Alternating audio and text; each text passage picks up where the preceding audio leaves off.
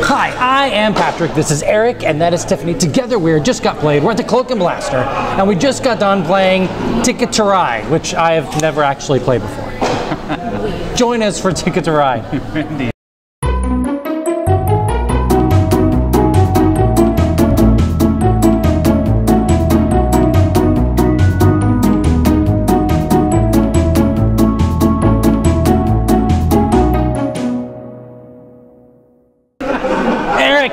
Yes. Tell us all about how to play Ticket to Ride. Ticket to Ride is a fairly simple game. It's a train-themed game in which you gather train cards to make routes to place on the board to go between different cities. You have these objective cards which tell you secretly to go to, say, from Los Angeles to New York or from Chicago to Denver, and you get points on those. The turn is very simple. You either draw cards, add them to your hand, no hand limit. You play the cards to claim a route, or you pick up more tickets to see if you can get more routes between the cities during the game. That's pretty much how you play the game. Thank you very much. Tiffany, if you had to pick one thing that you like the most about Ticket to Ride. I think my favorite thing about Ticket to Ride is it's really easy to teach. You can play with some people that haven't really played many board games, get it to the table, and it's a pretty simple game that everybody can enjoy. And Eric does most of the teaching at your house, yes, so it's really very easy to. Yeah, it's the easiest game. Super easy to teach at that point. Because I don't teach them. Eric, if you had to pick one thing that you like the most about Ticket to Ride.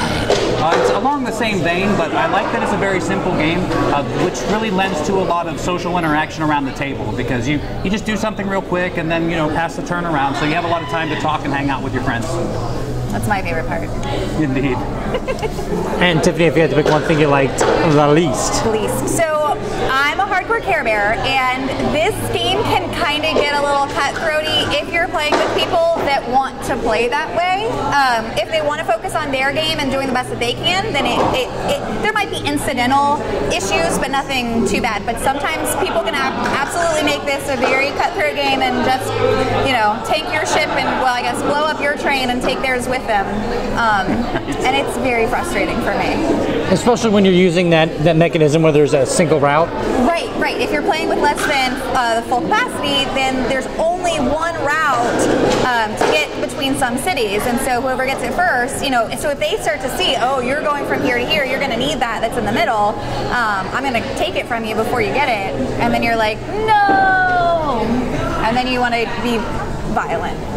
Oh my gosh. Not me, ever. Yeah, well, what a Care Bear. So